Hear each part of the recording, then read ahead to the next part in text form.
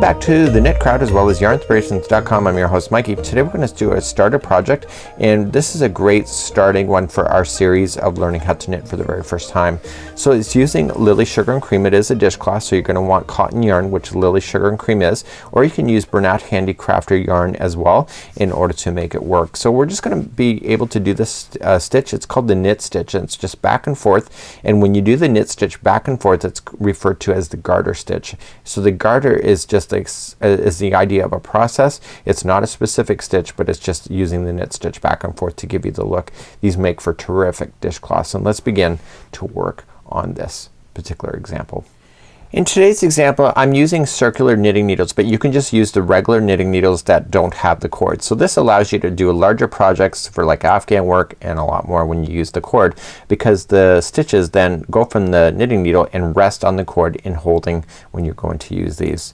So we're going to start off with our yarn today, and we're going to create a slip knot to begin. So this is part of our starting series, and let's begin to do that. So we have slower tutorials available on learning how to do all of what you're seeing in today's tutorial, and I'm going to give you a brief run through. So we just did a slip knot there, and we want to slip that onto the starting knitting needle just like this. So just slide it on and pull snug. So we're going to do a cable cast on for this one. That's what they're demonstrating in the diagram. And so we're going to take the needle and we're going to insert it in behind inside this loop, okay, so that the needle comes out from behind the other side. So only grabbing the strand, going towards the string, let this straggler fall down, and what I want to do is that I want to position this and get this ready to be able to knit. So what I'm gonna do is that I'm gonna take this yarn and I'm gonna wrap the back needle only, just like that, and I'm just gonna flick it forward and bring it out through the front. So what I'm gonna do is that I'm just going to place this onto my knitting needle like that, okay, and just slide it up. So now you have two loops on your knitting needles. So in this particular example that we have to get a certain amount of stitches in order to go across, but let's focus on this particular cast on first. So in order to keep casting on, you have to insert the needle between the loops. So normally sometimes you can actually go into the next stitch itself, but in this case I want you to go directly across right in between the two loops like that.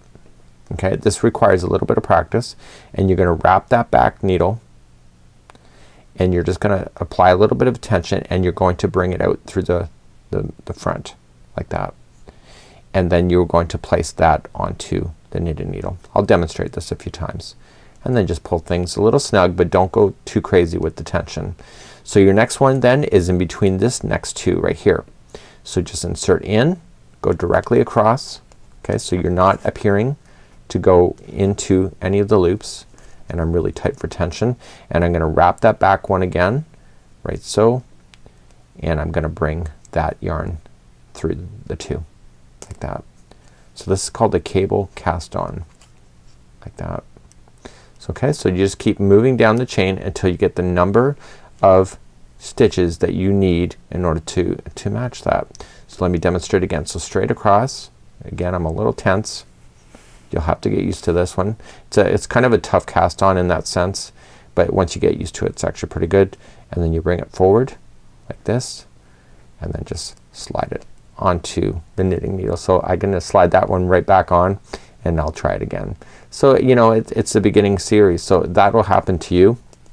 You gotta just keep your hands on everything, and using this finger back here you want to stabilize it instead of just popping it off like I did before. So if you rush the process, sometimes it's a lot harder.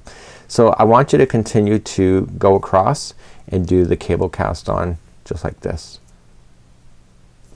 and you will get used to it, and your tension will then relax as well. So let's continue along, and let's move on to the next part. So you want to do a total of 38 of these loops for the dishcloths. I'm just gonna stop earlier because it doesn't matter how many I do, because the concept is still the same. So I leave that to you in order to get your 38. If you want to go 40, that's up to you. 38 is a good number. So what you want to do is start off with the knit stitch. So you want to stick the needle into the first loop. So it crosses over into the back side. So if you look between them, there's no yarn there, and all you're just gonna do is take the other strand here. So you're doing this, keep the strand on the other side. So if you are at this process here and the strand is coming up over the top, you know that it's wrong. So you gotta make sure that yarn on the first one you go is originating from the back of the project. So just wrap around the loop like so, and just move it down, flick it forward, there's the loop there, and just carefully slide off that first one. Okay, so you're just gonna keep moving down. So just go into the next loop. See how I'm using this finger back here to stabilize that as I'm holding it into position so it doesn't just run away on me. I wrap it and then I flick it forward like that, and then I slide, and I keep going all the way down the row. This is called the knit stitch. So the term the garter stitch is just the knit stitch going back and forth on the rows. There's no fancy work. Okay, so you get the ridges that you see within the diagram or within the pattern that you see today on that we're working on. So you're just knit stitching all the way across.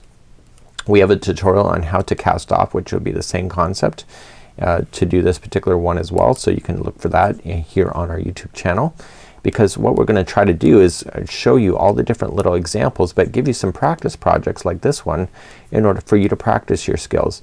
The only way you get better at knitting is to be able to try.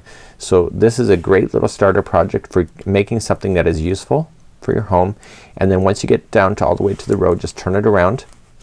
Okay, so when you go to start again, make sure the strand stays to the outside of the project. Okay, and you insert into the first one. So see how it's on the outside, and wrap again and continue to work your way all the way down the rows like that. So it's gonna tell you on the pattern how many to go, as far as it probably is gonna more likely give you a measurement instead of a row count, and so you just grab your measuring tape and just when you're satisfied then with the length of it. Again, everything is completely subjective to you. This is a really great starter project in order for you to understand how to use the knitting needles, what exactly to look for, and etc. So if you're looking to do a quick little dishcloth, this is a great little idea. And until next time, I'm Mikey on behalf of the Knit Crowd as well as yarnspirations.com. Have a great afternoon. We'll see you again real soon.